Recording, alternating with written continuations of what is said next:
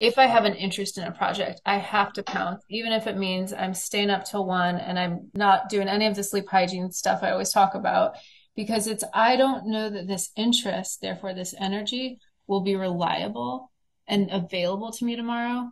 So there is that like sense of urgency because I don't trust my mind or I don't trust my energy. And that's a hard aspect of being ADHD is the difficulty trusting, will my mind hold this? Will my energy be there? Will my interest be there?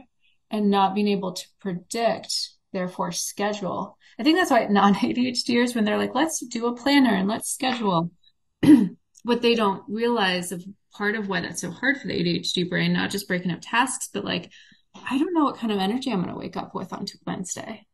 Right. So how do I schedule out? Like, am I going to have a lot of cognitive energy, but not much body energy, or flipped?